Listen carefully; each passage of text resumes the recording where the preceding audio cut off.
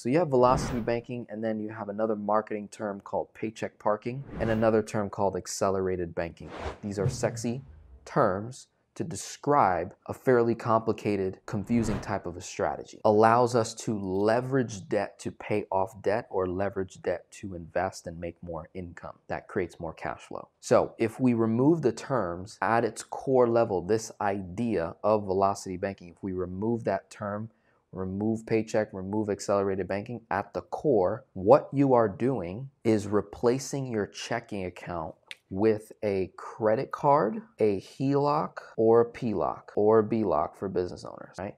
One of these four tools is what you're essentially using to replace the function of your checking account. What does a checking account do for us? Well, it's where money comes in, right? So income that you and I generate has to land somewhere. For all of us, it lands in a checking account. And then that money will sit in this checking account and it pays bills and it pays debts. And then what's left over after bills and debts are paid is cash flow. So cash flow is left over after all bills and debts are paid. Where does that cash flow go? Well, for some people, it'll get moved out of the savings account and it'll out of the checking account and it'll go into a savings account, or they might transfer it to a brokerage account or a money market or a CD or wherever, right? That's that net cash. Either all bills and debts are paid, or what a lot of people do is they take that cash flow and they eventually make an extra payment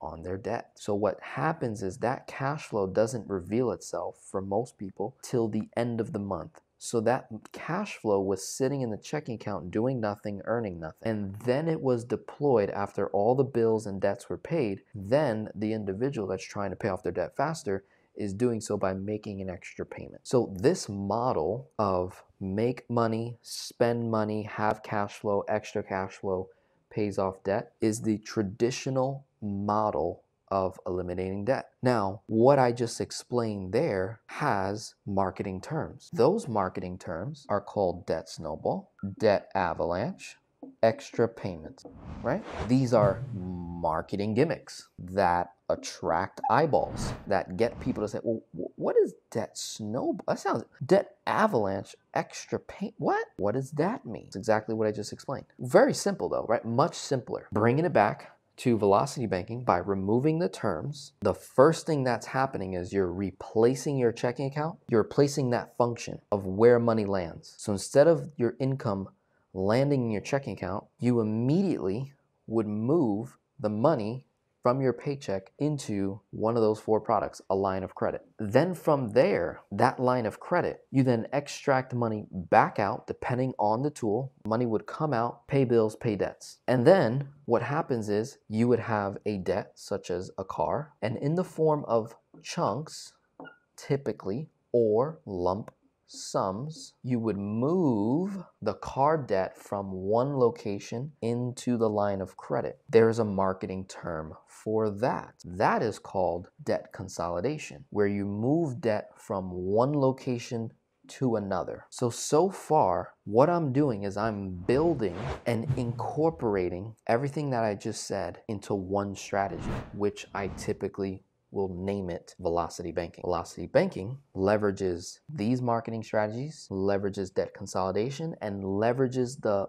traditional function of a checking account and moves all of that into a line of credit while still simultaneously keeping all these different things. So what happens is your line of credit replaces the checking account. You still have the checking account. You're not going to close the checking account because you still need a location to send your money to for your employer. Checks go into a account and routing number, boom, automatic. First move, money comes out of the line of credit to say make a chunk, another marketing term, or lump sum payment to pay off or pay down a debt. Let's just use the example of pay off. So you literally would pay off the car with the available credit limit of this line of credit. So the car is paid off, you now owe nothing. The payment, you now don't owe a payment to the car. But the debt got moved to the line of credit. So now you owe that same amount of money in the line of credit. But now instead of traditionally waiting till the end of the month to make the extra payment towards the debt, once you paid all your bills and you have your net cash flow left over, you're actually immediately faster paying the debt off of the car, and then your income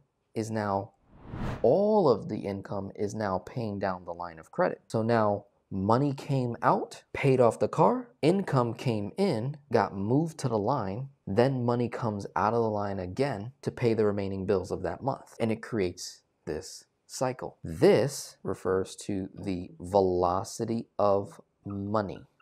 Let's look up the definition, velocity of money. If you've never heard that before, the velocity of money, we're going to learn the definition together. Go to share my screen here. Velocity of money definition. Velocity of money is a measurement of the rate at which consumers and businesses exchange money in an economy. What in the heck does that mean? Let's read a little bit more. It is the number of times that money moves from one entity to another. The velocity of money also refers to how much a unit of currency is used in a given period of time. Simply put, it's the rate at which consumers and businesses in an economy collectively spend money. The velocity of money is usually measured as a ratio of gross domestic product, GDP, to a country's M1 or M2 money supply. The word velocity is used here to reference the speed at which money